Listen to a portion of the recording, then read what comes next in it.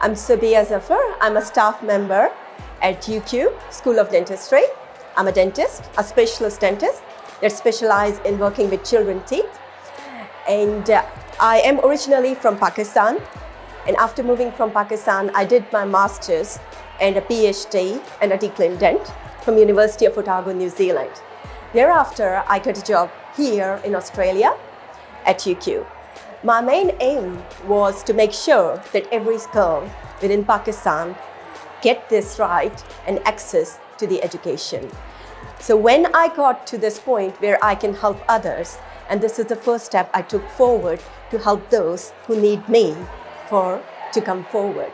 So this award means a lot to me.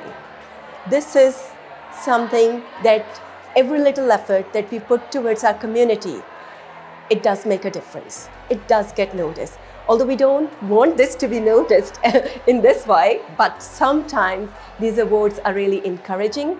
It encourages the other girls, other females who are in a similar situation like me. So at the moment, we are helping out the girls in the underprivileged areas from Pakistan. I also provide the mentorship as well as leadership to some of the Muslims and the girls from the refugee background who are here within Queensland, and they are still finding their way to navigate around the system. I feel like if I'm here for a reason. And the reason here is to help others to get where I am. Thank you. Thank you, UQ Ventures, for this wonderful award.